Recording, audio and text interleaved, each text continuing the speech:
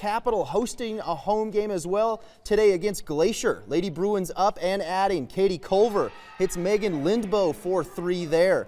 Glacier goes inside to Callie Gillick. Easy bunny. This time, later, Gillick, she finds a cutting Katie Williams. Very nice, but Capital played great in this one. Sydney Sheridan to Casey Gross, 4-3, and then later, it's Gross inside to Katie Culver for the layup, and Capital is still undefeated in this one. Bruins win this one 52-39. Let's switch over to the college ranks. The Lady Grizz women's